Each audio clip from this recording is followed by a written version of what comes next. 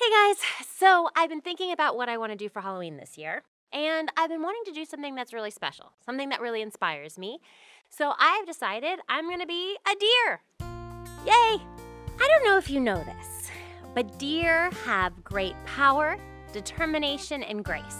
I love that. They're sensitive and intuitive. Oh, and they have the magical ability to grow their antlers back every year. There's a lot to love about deer. Okay, here's how I'm gonna do my deer makeup. I like to start with a light foundation all over my face to even out the color. Then I use a white foundation stick or makeup.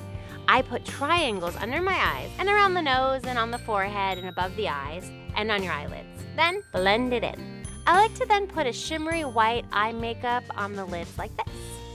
Then take a darker contour color, light to medium brown, contour your cheekbones like this.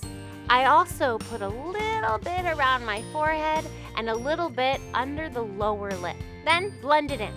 And now, the eyes. You want to elongate the inner corner of the eyes. Work from the inside of the eye out. Add mascara, and voila, beautiful doe eyes. Now use a small brush and use a dark brown powder or eyeliner. Fill in your eyebrows. Don't be afraid to make them stand out. Then take the brush and powder and extend down from the eyebrows along the top of the nose down to the tip. And fill in the tip of your nose like this.